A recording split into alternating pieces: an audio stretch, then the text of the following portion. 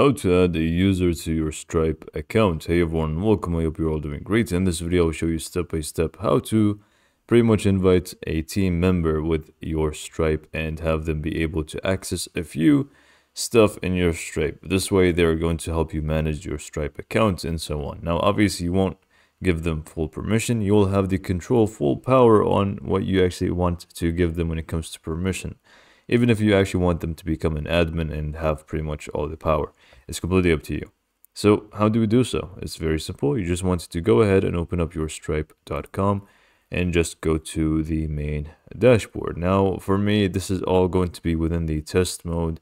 And if it's also for you in test mode, then, most likely than not, things are not going to be final. They're not going to be fully done yet. So make sure you activate your account and turn off test mode before you do anything in this video. Now that that's out of the way, all we need to do is just go ahead and go to the settings option from the top right. Click on settings and just click on settings one more time.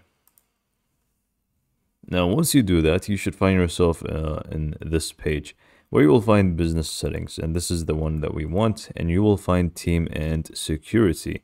So this is the one that we want to click on. So just go and click on team and security. And then just go ahead and stay on the team tab. And then from here, you'll be able to see all the different members. For some reason, I can't even highlight them. So you'll see all the different members that are available in this team. So all you need to do is just go ahead and give this little button here a click, which is the new member button. So just go ahead and click on that. And then here you would be able to add them. So the first thing is going to be inviting them by email. So you would want to add their email right here. So in my case, I'm just going to go for this one.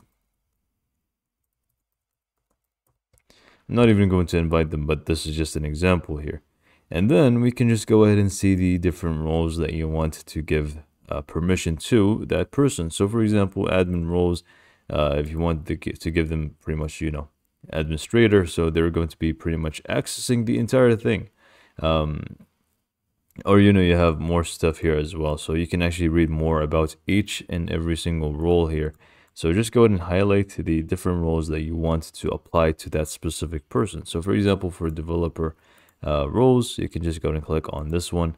If it's analyst, dispute analyst, you get the idea. So just go ahead and select whichever role you think is going to suit that person best. And if you, for example, select the support specialist, then they will only have access to this role. They won't be able to do more than that because they don't have permission to. So don't worry about it too much.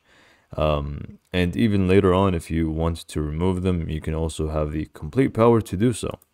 So just go ahead and select the different roles that you want and click on send invite. Once that's done, they will pretty much get an email with a link and they'll be able to accept it from there. But this is pretty much all you need to do from your side. And yeah, this is pretty much all for this video. Hopefully you found it to be helpful, and thanks for watching.